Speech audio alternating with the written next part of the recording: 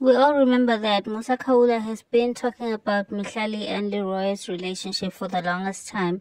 And Musa Khawula got beat up today by Mihlali. I'm not sure how this happened or when this happened, but I know that it happened today because Mihlali is at the job in July. So I don't know how she got caught up with Musa Khawula and what the issue was about.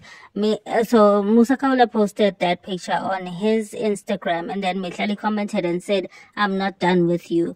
So this has been going on for a while now, and I guess Mihlali is just not over the fact that Musa Khawula insulted her mother and said that the reason why Mihlali is dating a married man is because her mother encourages her to do so, and he called her mother the B word. So I guess Mihlali has not forgotten about that and is still holding on to that, and she's still angry with Musa Khawula about that.